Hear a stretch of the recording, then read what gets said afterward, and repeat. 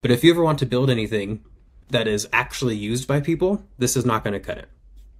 If you ever want to build things that are actually used by even just yourself long term, or if you want to start up like a solo SaaS, or if you want to start doing freelance development for somebody, or if you're a product manager or something that wants to build an internal tool for your team to use, you need to know the basics of coding at least so that you can create stuff like this. Now, I'm not denying AI's ability to help make it so that we can create things without having to write the actual code.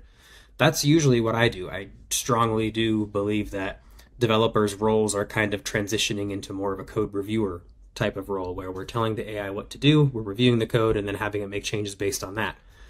But the crucial step there is that you still need to review the code and you still need to understand what it is doing under the hood. And so I want to offer a little bit of a different approach here for anybody that wants to get into vibe coding, that wants to start building things using these AI tools, because they are incredible.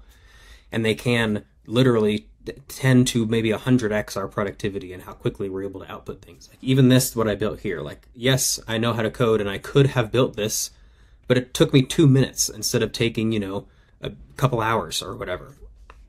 And so the tools are amazing, but they should not serve as a replacement for knowing how to code.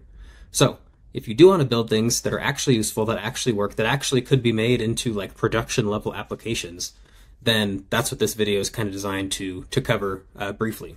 So a couple different approaches we can take to vibe coding or AI powered coding, or whatever you want to call it.